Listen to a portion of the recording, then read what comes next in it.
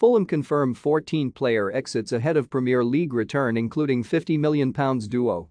Fulham are showing no mercy as they prepare for their return to the Premier League. The Cottagers sealed the championship title last term, scoring a mammoth 106 goals to seal an immediate promotion back following relegation from the top tier in 2021.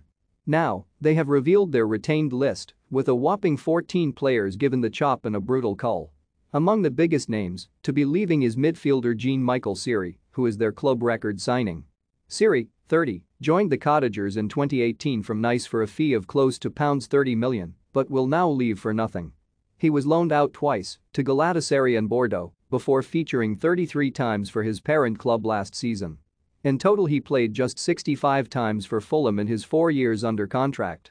Another high-profile departure is defender Alfie Mawson. The 28-year-old joined the Cottagers back in 2018 from Swansea City for a fee said to be worth £20 million. But he would struggle for game time and made just 44 league appearances in that time. He was loaned out to Bristol City last season and this term has made just 2 outings for Marco Silva's side, the last of which came way back in November. Others to have also been released include defenders Michael Hector and Cyrus Christie as well as Timmy Abraham, brother of Tammy, and Julian Schwarzer, son of Mark. The remaining 8 also leaving are Fabry, Jacob Adams, Eric Amaya, Xavier Benjamin, Tyler Caton, Jerome Opoku, Jonathan Page and Jalen Wilbur. A Fulham statement, confirming the news of the retained list, said, "We would like to thank all the players leaving us for their contributions to Fulham over the years and wish them the very best of luck in the next steps of their careers." Another playing heading for the exit door at Craven Cottage is Portuguese attacker Fabio Carvalho. Liverpool have finally confirmed he will be joining them on July 1, having agreed a compensation package with Fulham with his contract set to expire.